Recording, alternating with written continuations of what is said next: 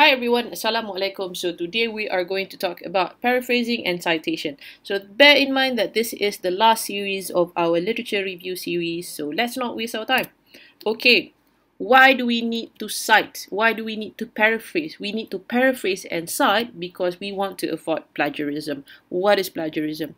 Plagiarism is actually stealing from others. What is it that we're stealing? We are stealing other people's ideas. Okay, whether it's written or whether it's not written, it's unwritten, it is stealing if you are not giving credit to that person. Okay, so we would want to avoid this. There are so many plagiarism detectors that is provided by UiTM for free. So you can go to PITA's website and see the plagiarism provided. There's also a plagiarism checker in the Google Classroom, but for some of our assignments, I would not turn it on because I prefer to use Turnitin. Alright, so why do you need to paraphrase? Paraphrase is like putting other people's ideas into your own words, right? So after you have evaluated your literatures, right, you have summarized your literatures, and then now is the time for you to put those ideas into your own words. That's how you paraphrase. So again, like as I mentioned earlier, students should paraphrase more than directly quoting, because directly quoting is like just copy and paste. Just take whatever that person have said before, put quotation marks, and then just put it in your report. So that's a little bit unfair, right? But you can still use direct quotation if you are afraid to alter the meaning of the original source.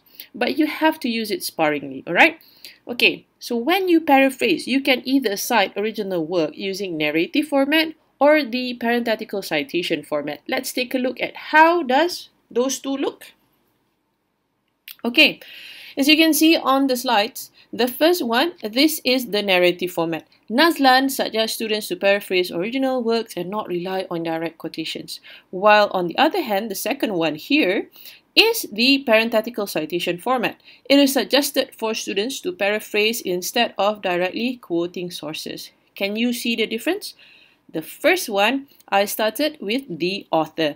I lead the sentence with the author. So it places emphasis on the author itself and not the ideas.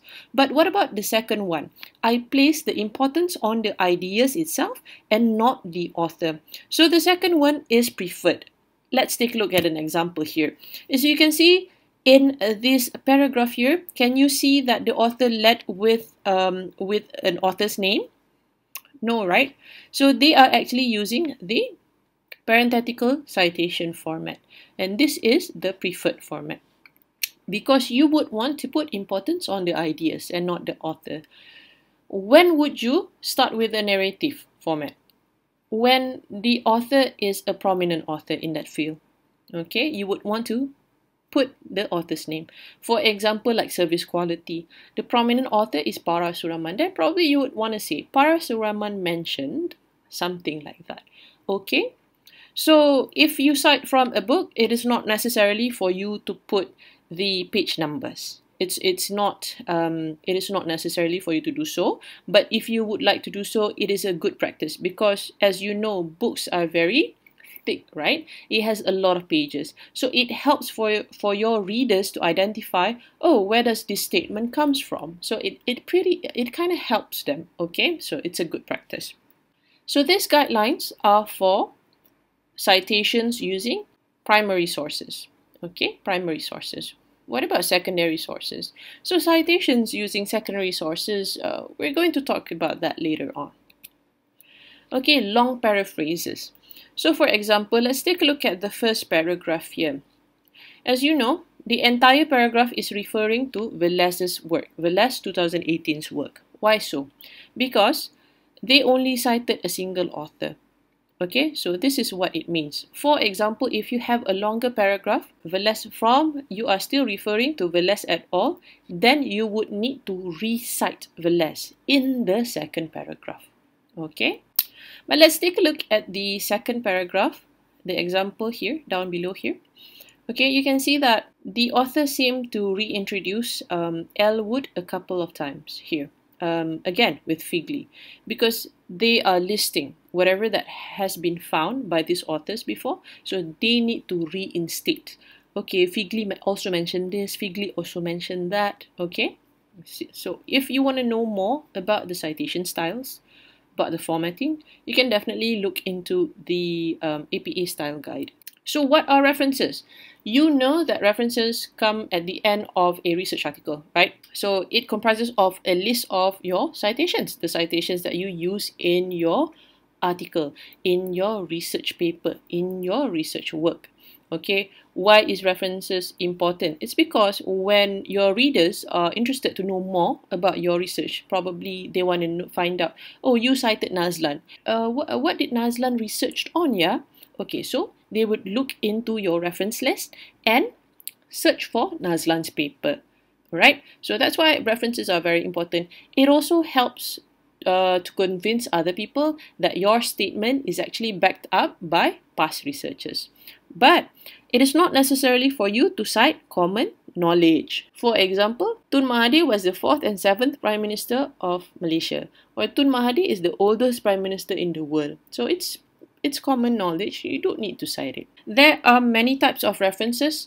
They have MLA, they have APA, they have Chicago style, IEEE and CSE. They also have Harvard, it's not listed here. But for our field, we often use APA. So see, business economics or social sciences, we use APA format, okay? And for this class, we are using APA format, the 6th edition. Okay, so what are the differences between references and bibliography? Simple, bibliography includes citation that might have not been mentioned in the text. For example, you actually look into a textbook before you write your literature, right? You actually referred to a textbook, but you did not cite anything from the textbook. It just gave you some general idea about your research, right? So probably you would want to include it in the bibliography itself, but it does not appear in your reference because references only comprises of the citations that are in your report. If it's not in your report, it should not be in the reference list. Alright, so that's the main difference. So for research work, we often use references instead of bibliography. Citing secondary sources. What is secondary sources?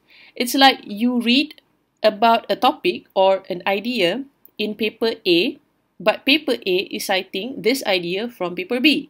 So you rely solely on paper A without even looking at paper B. So it's not a good practice for you to cite secondary sources. If you still want to cite secondary sources, the best practice is for you to find out what paper B mentioned as well. Okay, but if that is not possible, then you have to use secondary citation. Like this, for example, Kahneman 1979 as cited in Nazlan et al. 2017. What does this mean?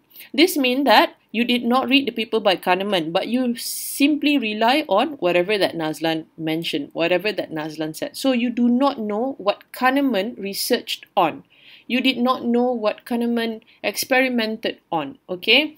So this is, if you use secondary sources, you have to put in effort to find this paper, the paper by Kahneman. And only if it's not available, for example, papers from 1903, it is only available in a hard copy format, so you cannot use it, you cannot see it, then definitely you can use secondary source. You can cite secondary source, okay? If you want to know more about the formatting, the citation style, and the entire format for the manuscript that you need to submit at the end of the semester, please look up APA Format 6th edition. You can find the book in LibGen.